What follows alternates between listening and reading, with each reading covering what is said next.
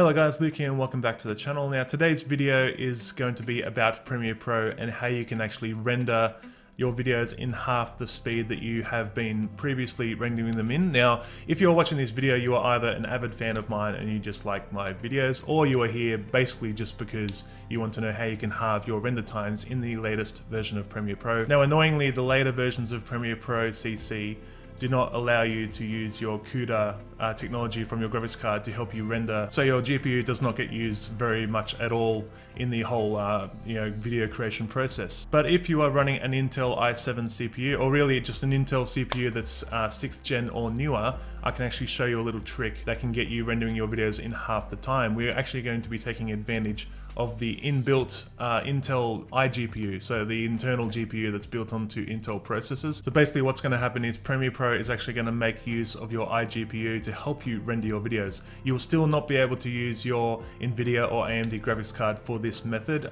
Maybe there are other methods out there, but I've done a lot of research on this subject trying to get my NVIDIA GTX 1080 Ti to help me export videos. It's the export that really annoys me. The export time, like for example, the video I've got up on screen here, it took me probably 32 minutes to export with the old method, so not using the iGPU. With the iGPU, it only took 16 minutes to export. So that is the kind of upgrade you are going to be expecting if you meet the requirements, of course, for this process. So without further ado, guys, I'm first going to show you the current problem. So as you can see here in Task Manager, I have my i7 6700K processor. Now, yes, it's a couple of years old, but it does have that inbuilt graphics chip on the CPU itself. And I have here my 1080 Ti, which doesn't do much.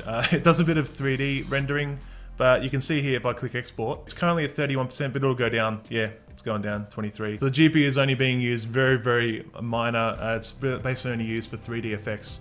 So yeah, that's why we're only getting like between 10 and 15% from our GPU.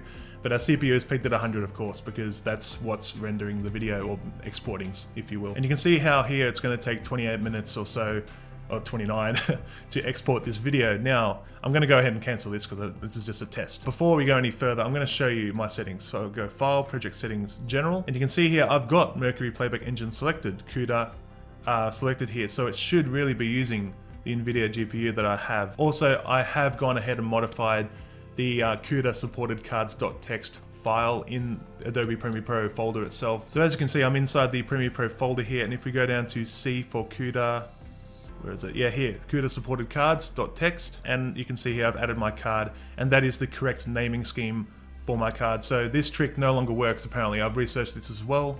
Adding your GPU to this file no longer works. Just CUDA, just some reason, they don't want to use it anymore, don't know why. Anyway, so I've done all I can to try and use my NVIDIA GPU, it just is not working. So unfortunately, guys, this method no longer works as far as I know, as far as the research that I've gathered so far. So if we switch back to Task Manager here, you can see how I only have one GPU here, my 1080 Ti. So you're probably wondering, how do I use my Intel integrated GPU if it's not actually like detected by the system? Even when I open Device Manager and go to Display Adapters, I still only have my 1080 Ti, and that is all I have in there. You can connect a monitor to the HDMI port on your motherboard and get a signal even without a graphics card installed. So you know there's an iGPU there to be utilized, but the system is not utilizing it. So I'm going to show you that step now of how to activate your iGPU as well as have your NVIDIA card use at the same time. Now, to enable your internal GPU on your CPU, we are first going to restart your system, and we're going to enter the BIOS. So whichever key that is, it's either going to be the del key, delete key,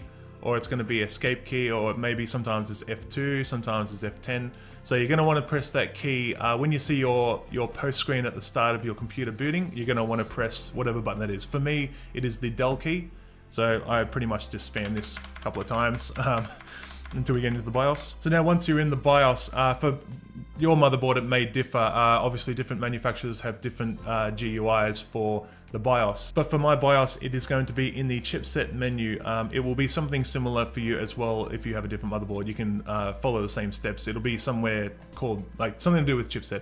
Anyway, under chipset, you're going to see the option for internal graphics to be enabled or disabled. So of course we are going to change this option to enabled. And that's basically all you have to do, guys. You just have to enable your internal GPU in the chipset menu and simply go across to the side of the GUI and go save and exit. And that's all we have to do in the BIOS, guys, is simply change that option to enabled. And now we're going to save and exit the BIOS. Okay, so now we've booted back into Windows, and you are simply going to want to navigate to Device Manager first. So simply open your start menu and type in Device Manager, and it should come up the first and only option most of the time. Now in Device Manager, if we go to display adapters, you can see here, there we go, Intel HD Graphics 530. So as you can see here, my PC has gone ahead and grabbed the correct driver for the Intel HD Graphics 530. Now this might not be the case for everyone. You may have to actually get the driver yourself, although it's not that difficult. So all you're going to want to do, if this comes up as not Intel HD, it might come up as video adapter or video controller. You're going to simply want to right click on it and go update driver, and then simply grab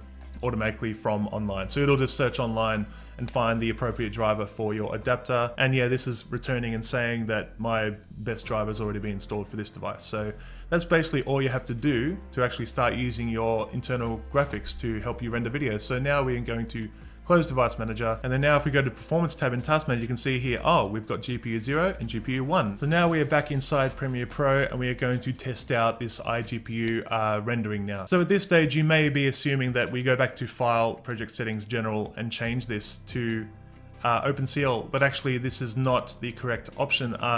Funny enough for me anyway, Premiere Pro will crash if I choose this option for some reason.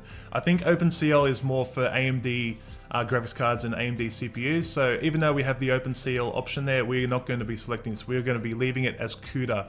And I know this sounds weird, but this is just how it works, so bear with me. We're going to leave this as CUDA. Where we will be changing the option to use the iGPU will actually be when we go to export our video. So I believe our iGPU is going to be used when scrolling through the timeline and everything, but it's going to be used mostly when we are exporting. So I've already got a project here that I've I've already released this video on YouTube, but I'm going to just export it for a test anyway. So I'm going to go to File here, Export Media, and I'm just going to call this test, whatever, doesn't matter, overwrite. I've already done this before as a test. And really the only thing we're going to change here is in the Video tab. And you can see here under Encoding Settings, we have an option to use hardware encoding. So if you have hardware like an iGPU to use, it will just use it. So if you leave this as software encoding, it will be basically normal render time that you've been used to. Like, you know, for this video it'd be like 29 minutes or so, 30 minutes.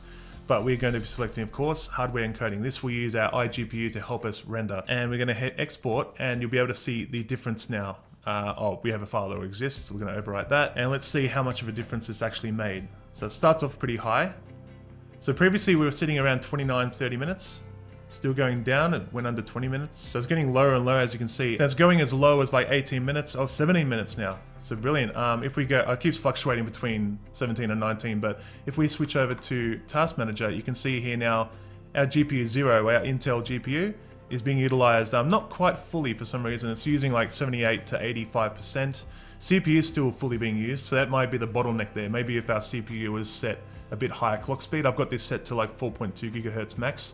If I could set it a little bit higher, it may actually use more of the internal GPU. Funny enough, you can even see here our NVIDIA graphics card is also being utilized more. So it just seems encoding support for Premiere Pro right now is very confusing and weird. I really don't like how it's so segregated. Like, if only it could just use our CUDA support again, it would be awesome, because apparently you can encode videos like 3 times faster than the CPU on its own can. So I wish we had that option, but unfortunately, to get CUDA support, you're going to have to go back to like Premiere Pro CS6 or something like that to use CUDA again, which is unfortunate, because now the newest version of Premiere Pro, which is what I'm using now, CC 2018 update 12 point something, it has a lot more features than CS6 did. Yeah, it's quite disappointing. But anyway, guys, that's going to do it for this video. I hope that I've been able to help you with any issues. If you are here viewing this video because you want to learn how to increase your render times, again, you've got to have a 6th gen Intel processor or newer. So as long as it's from like my CPU generation upwards, I've actually got a 6th gen CPU. So if you actually have a 7th or 8th or 9th gen CPU from Intel, you're going to actually see even probably more increased performance when selecting the iGPU option to export and render. So anyway, guys, I hope that you have enjoyed this video. If you did, leave a like down below, subscribe for more content like this, and we'll see you guys around the channel. All right, have a good one.